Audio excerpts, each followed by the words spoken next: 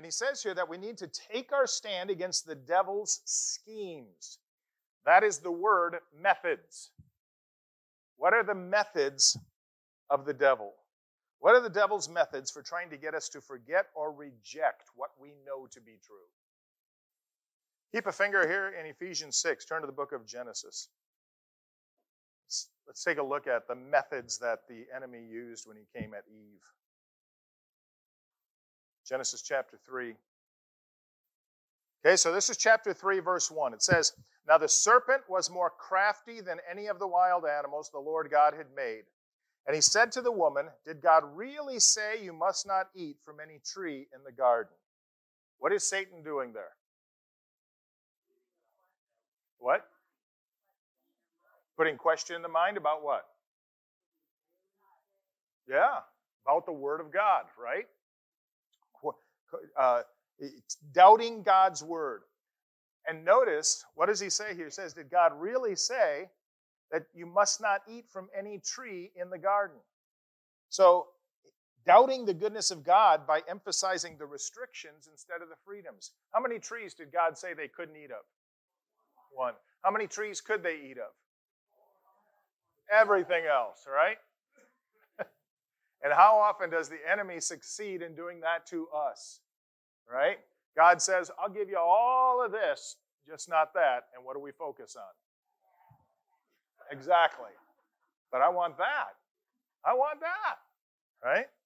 Okay, he goes on here. Verses 2 through 4. "The woman said to the serpent, 'We may eat fruit from the trees in the garden, but God did say, you must not eat fruit from the tree that is in the middle of the garden, and you must not touch it or you will die.' 'You will certainly not die,' the serpent said to the woman." What's Satan doing there? Okay, lying. Yep. Directly refuting the Word of God. Yep. Yep. Challenging the Word of God. And then verse 5 says, "For God knows that when you eat from it, your eyes will be opened and you will be like God, knowing good and evil." What's Satan doing here? Yeah, tempting. This looks like you had said earlier, Larry. It looks attractive. You'll be just like him. That'll be awesome. That would be awesome. Huh? Okay, back to Ephesians 6. Another way I often think of Satan's methods is that he tries to distract Christians. Okay, he tries to get us to run to things, to be busy with things that we don't need to be busy with. How many of in your life have ever looked back and realized you got too busy to really be white hot for Christ? Yeah. And they can be great things, right? I mean, they can be wonderful things. You know, one of the things that they always talk about, the danger of the church, is that the church can have so many activities that people are so busy with church stuff that they never rub shoulders with people who don't know Jesus. So he tries to distract Christians. He tries to discourage Christians. And then we're discouraged.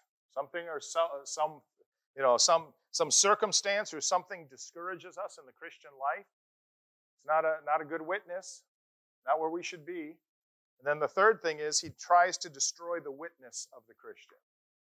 Right? Once sin comes in, what does he want us to do? He wants us to question whether God could really forgive us that sin. Question whether God really wants us. Am I so dirty that God would never accept me back? He distracts us, he discourages us, and he seeks to destroy our witness. So we are to take our stand. The way we do battle, the way we do spiritual warfare is taking our stand in knowing what we believe, what we trust, what our passion is. And he says here in verses 10 through 12, he says, the strength for taking our stand against the devil's schemes is being strong in the Lord and in his mighty power.